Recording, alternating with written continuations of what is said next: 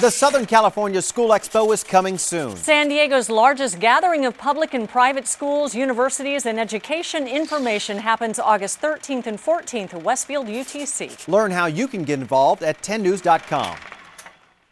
Covering major news across San Diego, this is a special edition of 10 News.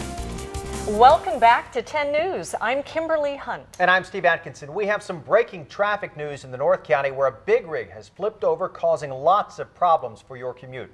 Let's get the details from our Time Saver traffic reporter live at the 10 News Experience. Detrás de mí pueden ver los bomberos regando agua sobre el tracto camión de gasolina que se ha volcado. La vista desde nuestro helicóptero demuestra la sección de atrás encendida.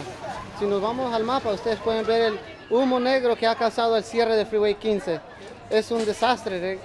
Regresamos con ustedes en el estudio.